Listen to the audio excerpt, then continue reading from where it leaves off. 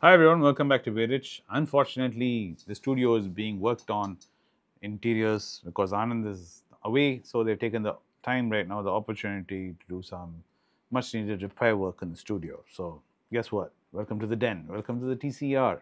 B Rich has not been here before, so those of you who are in B Rich might be wondering, where is this? What is the signage here? Well, this is those of you who know about Tiffin Coffee range and have been following me on Instagram and following me on the other channel on YouTube would know all about Tiffin Coffee range.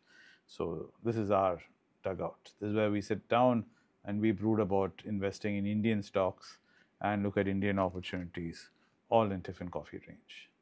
But fortunately for you, we're not going to be talking about Tiffin Coffee range or Indian stocks today. We're going to be talking about what's happening in Google. Yesterday we spoke about Meta and what Meta is going through. And strangely, Google has found an ally in Meta, believe it or not. Not the way you think. It is very different because your enemy of your enemy is your friend, as they say. So for Meta, the problem is they need Nvidia, but Nvidia pricing is such that it really hurts Meta. And Meta right now is starved for cash. So Nvidia's enemy is definitely Meta's friend. And Google also realizes that, and both of them are working very hard together to try to somehow at least puncture a hole in Nvidia's moat. When we're talking about Nvidia's moat, we're not talking about the hardware. That is not where the real moat for Nvidia is. It is in the CUDA ecosystem which they've managed to build, and the PyTorch compatibility which they are working on with the Torch-TPU. I don't want to get into the technicalities of it because it's not a software channel, but basically what it is Nvidia created the Nvidia chip, the GPU. They created CUDA, which was the ecosystem, the Nvidia's ecosystem. But for developers, for the longest time, they've always used the CUDA ecosystem with something known as PyTorch, which is the basic language which you use on top of CUDA. And this ecosystem has been used by developers for the longest time because Nvidia encouraged coders to come and join them on this wonderful trip, where it was way back in the days of Bitcoin, when Bitcoin mining was going on, and even before Bitcoin. Because Nvidia, way back, was a company struggling, and it needed people and allies to believe in them and to join them. And the best way to do is to allow people to enter in through the door and give them tools to work, and that tools almost for free. This worked very well for Nvidia, and Nvidia gathered the momentum and has gathered all the oxygen in the room. And Google has realized this. Because what Google always thought was, this is not going to be anything big because we have been working on our own TPU and our own ecosystem and keeping it very internal all this time. Now, lo and behold, AI has come and the pressure is mounting, and now Google has come to realize maybe this strategy is not the best strategy. And that is what Google is pivoting now. Google is trying to cajole developers into coming into their ecosystem and saying it is targeting through the Torch-TPU initiative. They're trying to target the PyTorch compatibility, basically trying to tell guys who are using Nvidia and the Nvidia ecosystem, saying, hey, you can use our ecosystem. It is quite compatible. You can do whatever you want to do there over here, and we'll make it easy for you so that your workload is not too high. And this is what they're hoping will work. In the middle of all this, Meta is, of course, a strategic ally because it's not a customer convenience.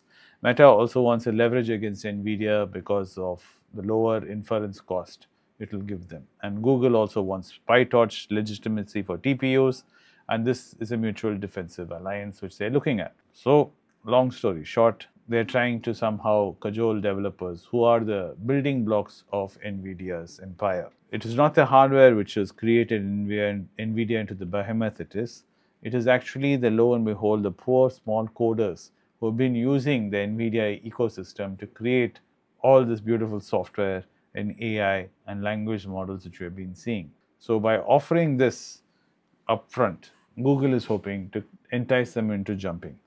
And if they are successful, then it becomes a different game altogether.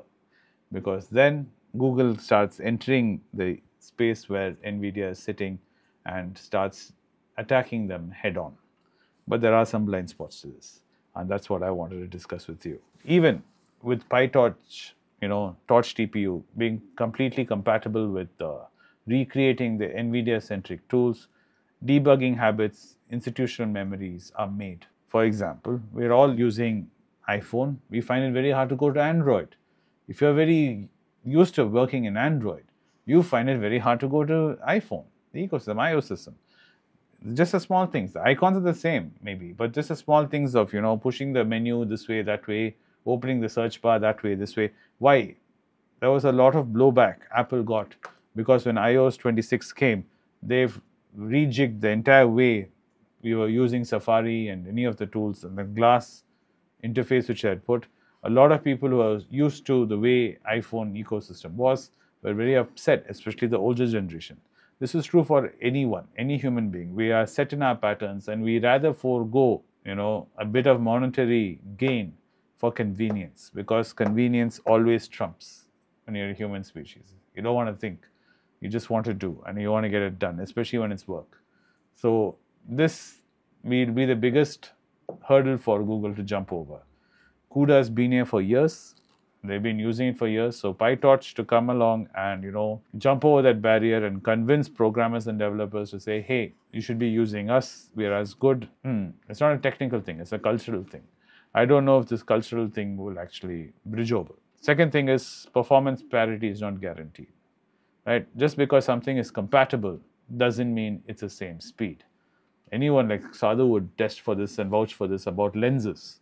Third-party lenses on non-native cameras doesn't work. Meaning, if you use a Sigma lens on a Nikon body or a Canon body, it doesn't focus as sharp. It doesn't make it as snappy as usual, as the original, brand lens do. So Sadhu was telling me before the video started, he's like, it is cheap. Using a Sigma lens or a Tamron lens on a Nikon body or a Canon body is cheaper, but it just doesn't give you the same picture.